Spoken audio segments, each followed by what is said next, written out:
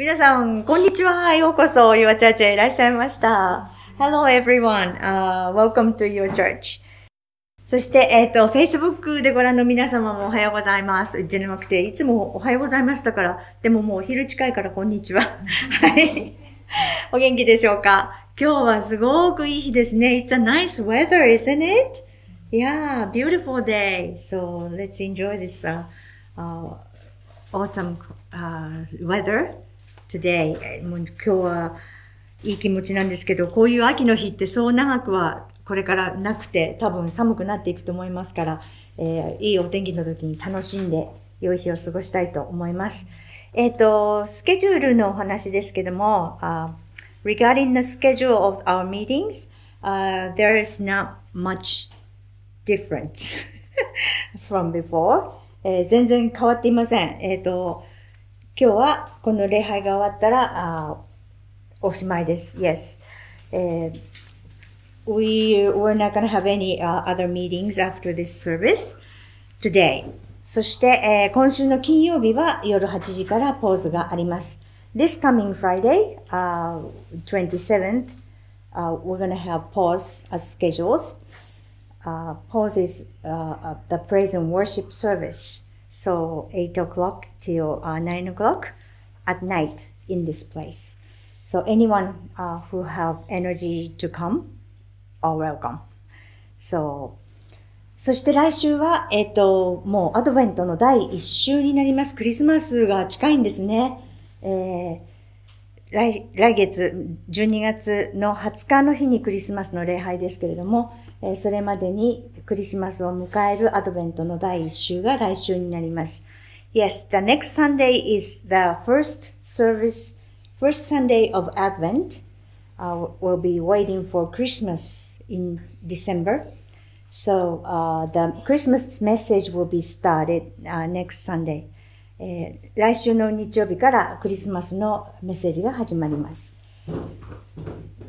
来週は第1礼拝、第2礼拝、いつもの通りです。そして、来週の金曜日12月4日もポーズが夜8時からあります。Yes, next Sunday, we're going to have a first and second service. Also, the next week, Friday,which will be the 4th of December. Oh, December. We're going to have pause as scheduled. はい、that's all for the schedule. そして、クリスマスの期間はいつもと同じです。このような、コロナが今もっと多くなっていますから、この体制をちょっと変えることはできません。Since the situation of the coronavirus is more like surging now, so we cannot change this form of the services on Sunday during the Christmas time.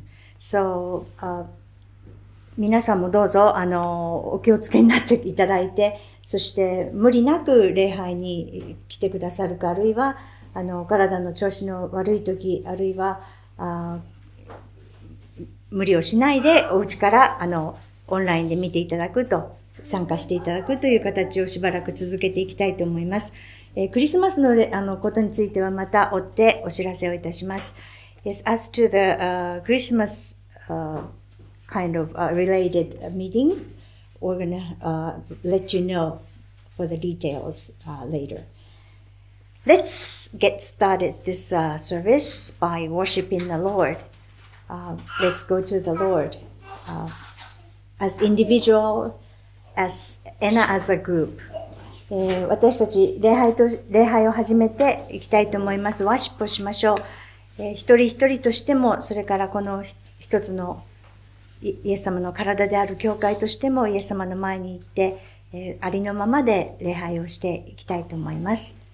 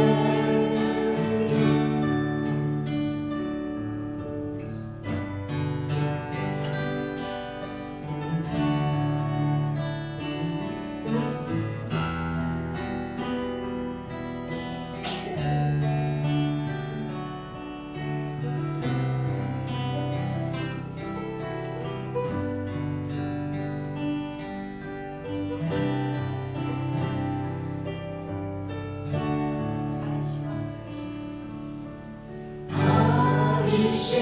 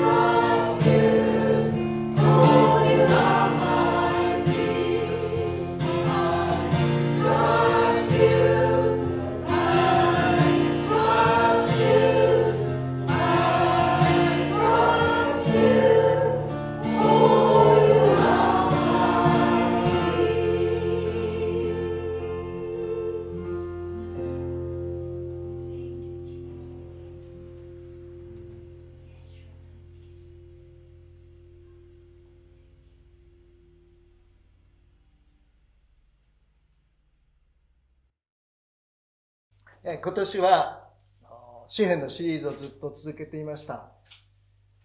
We've been continuing in the sermon series on the Psalms this year. もうさっきアナウンスがあったように、これからアドベントなので、今年は今日詩編最後の日で91編まで来たということになりますね。But as we announced earlier, we're heading into the season of Advent, and so this is the last sermon on the Psalms, and we are at Psalm 91. 今年はとても大変な年でした。In many ways, this was a very difficult year. コロナの騒ぎで空白の2020年といった感じですけれども、私たちがこんな風な期間を一緒に過ごしたという、そのこともきっと大きな意味があるのだと思います。With the chaos of the coronavirus, the year 2020 may have felt somewhat desolate, but I feel that going through this experience together was meaningful in ways that we may not even understand yet. プロテスタント教会の出発点となった宗教改革も、実はペストの大流行が一つの引き金になったと言われています。The Black Death in Europe is said to have been one factor that set the stage for the Protestant Reformation.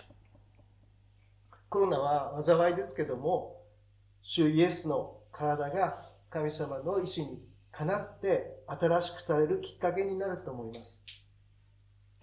The novel coronavirus brought with it tremendous suffering, but I think it also gives the body of Christ an opportunity to be made new according to God's will. でも実は新しくなるという言い方は正確ではありません。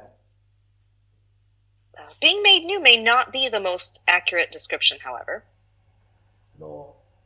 むしろ離れてきてしまった原点にもう一度近づくということを目指すものだと思います。I think a better way to put it would be as a return to the fundamentals from which we have departed. 私たちの信仰は原点からちょっと離れてきてしまってはいないでしょうか。I wonder if our faith has not sort of strayed from that fundamental, that core. 今日の詩編は私たちが信仰の原点に近づくヒントを与えてくれています。Today's psalm offers us clues as to how we can return to the core of our faith.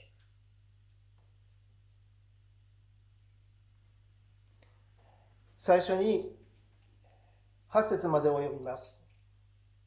Let's start by reading through verse 8. 意図高き方を隠れ場とする者は全能者の影に宿る。私は主に申し上げる。我が叫ば、我が城、我が神、我が頼みとする方と。誠に主はあなたを救い出してくださる。鳥を取る者の網から、死に至る疫病から。主は羽であなたを覆う。あなたはその翼のもとに逃れる。主の誠は大盾、小盾。夜脅かす者も、昼飛び来る矢も、あなたは恐れることはない。闇に忍び寄る疫病も、真昼に襲う病魔も。He who dwells in the shelter of the Most High will rest in the shadow of the Almighty. I will say of the Lord, He is my refuge and my fortress, my God, in whom I trust. Surely He will save you from the fowler's snare and from the deadly pestilence. He will cover you with His feathers, and under His wings you will find refuge. His faithfulness will be your shield and rampart. You will not fear the terror of night, nor the arrow that flies by day, nor the pestilence that stalks in the darkness, nor the plague that destroys at midday. あなたの傍らに千の人が、あなたの右に万の人が倒れようとも、その災いがあなたに及ぶことはない。あなたはただ目を据えて、悪しき者の受ける報いを見る。A thousand may fall at your side, 10,000 at your right hand, but it will not come near you. You will only observe with your eyes and see the punishment of the wicked. 第一のことは、信頼を言い表すということです。The first point is that we need to express our trust in God. 人間関係では、コミュニケーションをうまく取らないと誤解が生じます。In human relationships, misunderstanding occurs when we don't communicate well. 神様との関係も同じです。And it is the same in our relationship with God. だから私たちは礼拝することを何よりも大切にします。And that is why we make worship our top priority. 神様は私たちからお世辞を言ってもらう必要はありません。God doesn't need our flattery. また、私たちがこのように告白しなくても、この詩人のように告白しなくても、決して酒どころであることをやめてしまうようなことはなさいません。And even if we fail to acknowledge him as such, he remains our refuge. しかし私たちの方が勝手にそう思い込んでしまうことがあります。We are the ones who assume that God is no longer there for us. 多くの人々が自分を受け入れてくれなくても、あなたは私と共にいてくださる。主はこの疫病からも私を守ってくださる。これらのことを目の前の状況によって簡単に忘れてしまう私たちです。Even if people are against me, you are still for me. God will protect me from this pestilence. Even if we grasp these truths in the moment, we quickly forget them as our circumstances change. 心の中で思っているだけではなくて、神様に呼びかけることが必要なんです。Instead of just keeping this in our hearts, we need to continue to express our trust in the Lord. ですから私たちも大丈夫。主は決して私を悪いようにはしないからと言い表しましょう。Let us continue to express our trust in the Lord, saying, "It's okay. God will never do evil to me."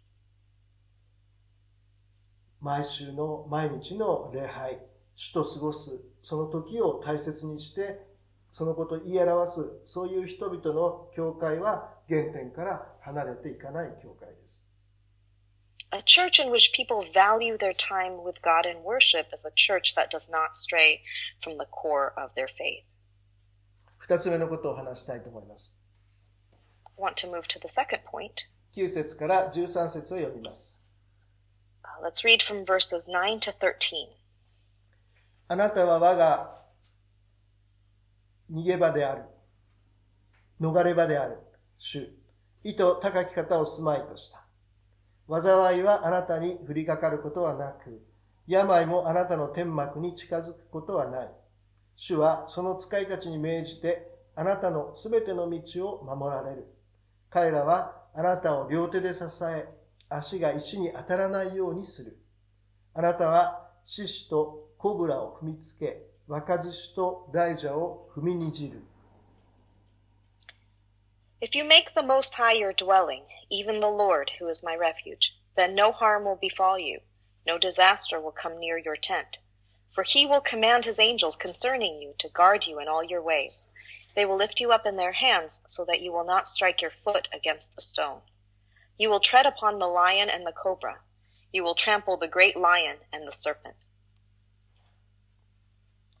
今読んだ中の11節と12節の表現に聞き覚えはないでしょうか。 Do verses 11 and 12 sound familiar to you? 新約聖書の中で悪魔がイエスを試みるために引用した言葉です。In the New Testament, the devil quoted these verses to tempt Jesus.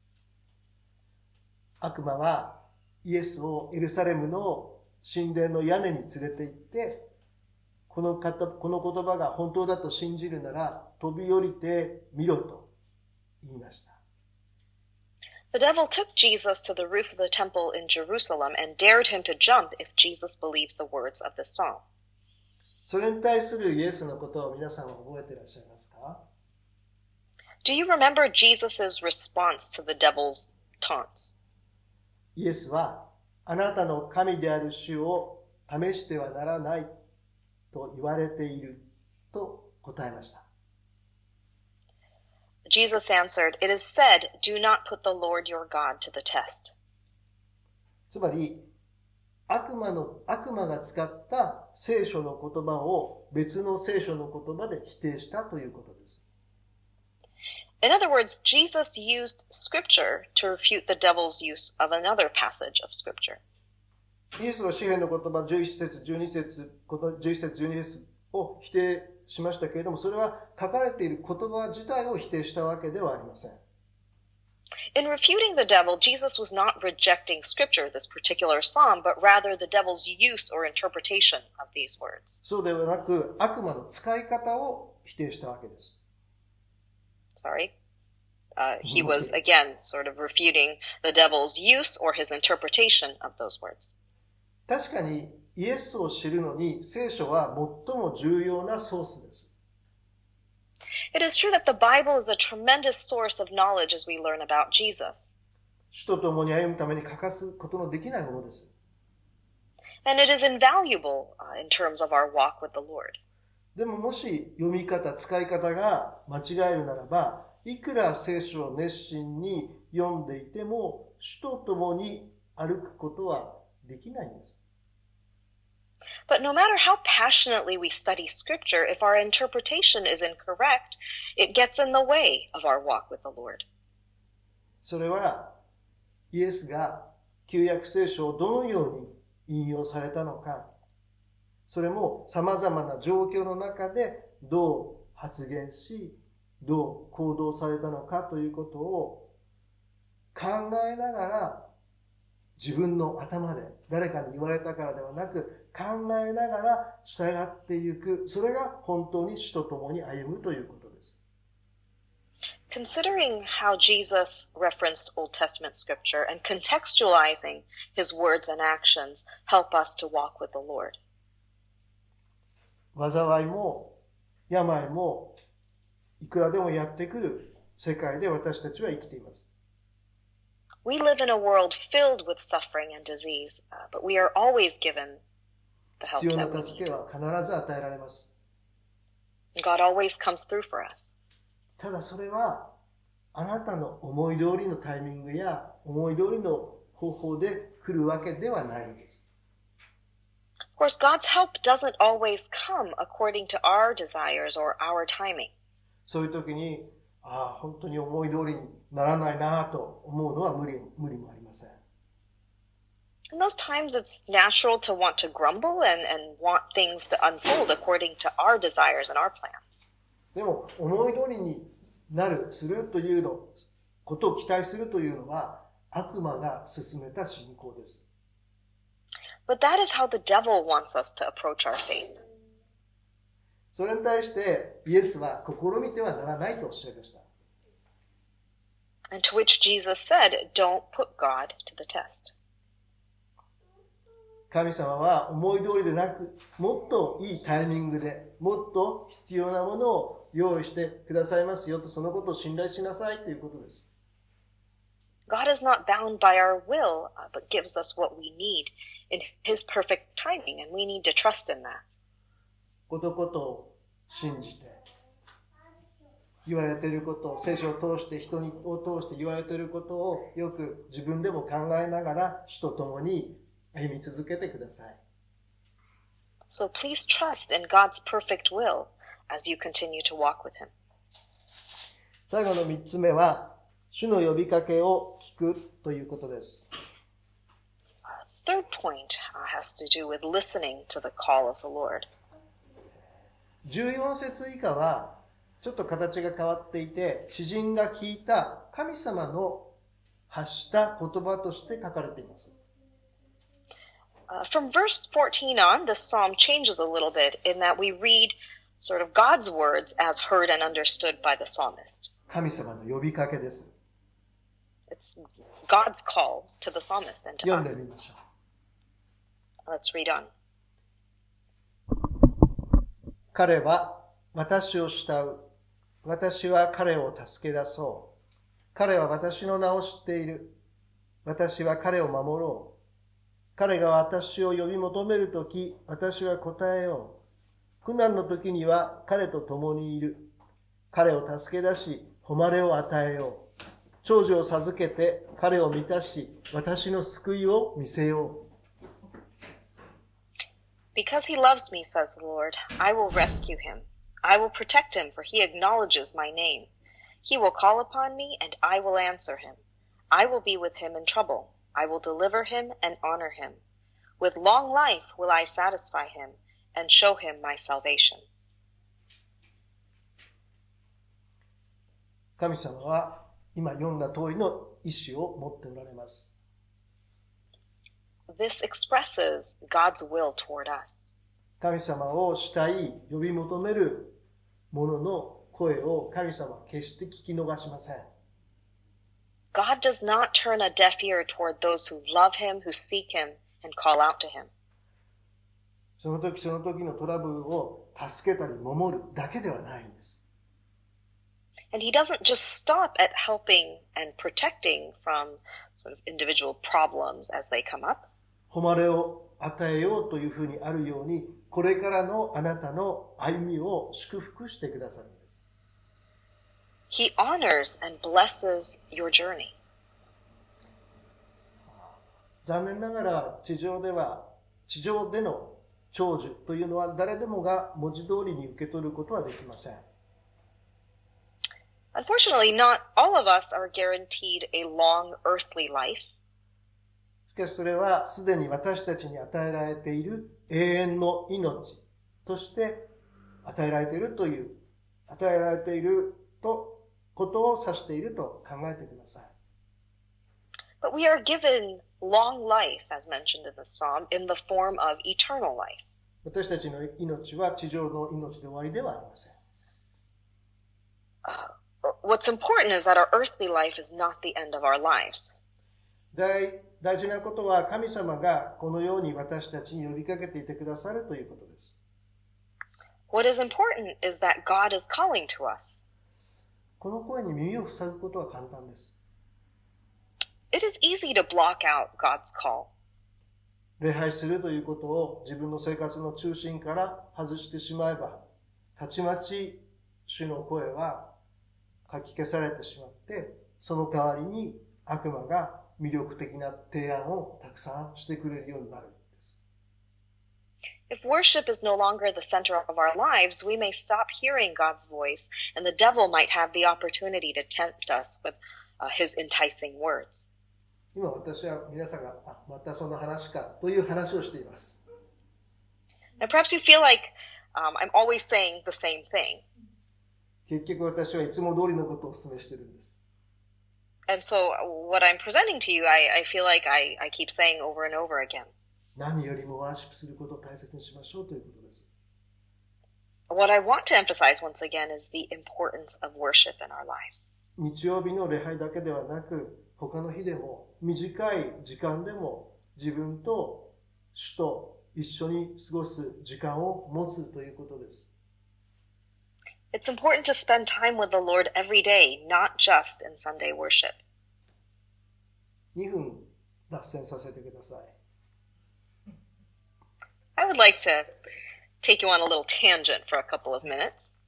この主と親しい時を持つということについて、私は最近神様から大きな恵みをいただきました。So I've been hearing from the Lord with regard to this idea of spending time with the Lord in worship. このコロナの期間で体重が相当増えてしまったんですね。I gained a lot of weight during this coronavirus pandemic. それで決心して毎日朝歩こうと思ったんです。And so I made a decision to start walking every morning. で、それを実行し始めました。And so I decided and then I put it into action. 体重はまだ減ってません。Fortunately, my weight has not gone down. でもそれよりもずっといいことがあったんです。But there was something much better I gained from this experience. その歩いてる時が自分にとってとても神様と過ごす豊かな時間となったんです。My morning walks have been a tremendous opportunity to spend time with the Lord. それが私にとっては日曜日以外の日の礼拝の時間です。And so for me, that is my worship time every day when I'm not in Sunday worship. 歩いている間にイエスは呼びかけてくださるし、また私も語りかけることができます。お話ししながら歩いているって感じです。Jesus speaks to me as I'm walking, and I can speak with Jesus. And so it feels like a conversation. It feels like I'm walking with a friend. これで体重も減れば最高なんですけども。And so now if I can just lose some weight, it's a win all around. でもそれがなかったとしてもとてもいい時を与えられたと思いました。But even without the weight loss, I think that I've been given something very important. 神様との親しい時を過ごす。それが私たち、Your Churchが主から離れずに与えられている役割を果たしていくための基本です。Staying close with the Lord, spending time with the Lord, that is how we as your church can continue to fulfill the role that God has for us. お祈りしましょう。Let's pray. 神様、私たちがいつでもあなたの翼のもとに逃げ込むことができるものである。その幸いをありがとうございます。God, we feel so blessed that we can always run and find refuge under your wings. しかしまた同時に嵐の中を歩むことのできる力を与えてくださることもありがとうございます。We also thank you for giving us the strength to walk through the storm in our lives. 私たちがあなたから離れることなく、いつも共に歩むことができるように、私たちの心の耳、心の目を開いていてください。Please open the eyes and ears of our hearts so that we can walk with you without strain.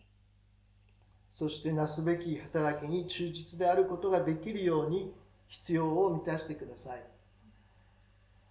Please meet our needs so that we can faithfully take on the work that you have given to us. 心からの感謝と願いを主イエス・キリストの名前によってあなたにお捧げいたします。We bring our heartfelt thanks and our desires to you in the name of our Lord Jesus Christ. アーメン。祝福します。And now I want to end with a blessing. 私たちの救い主、主イエス・キリストの恵みが一人一人の上に豊かにありますように。And now may the grace of our Savior, our Lord Jesus Christ, be with each of you. 私たちの言葉や行いが神様の愛を表すものでありますように。May our words and our actions reflect God's love. 知恵や力が聖霊の働きによるものでありますように。May our strength and our wisdom be the work of the Holy Spirit. 今、お一人お一人を祝福し、それぞれが主に置かれているところに派遣します。Now I bless each of you and send you out to all the places God takes you this week. アーメン。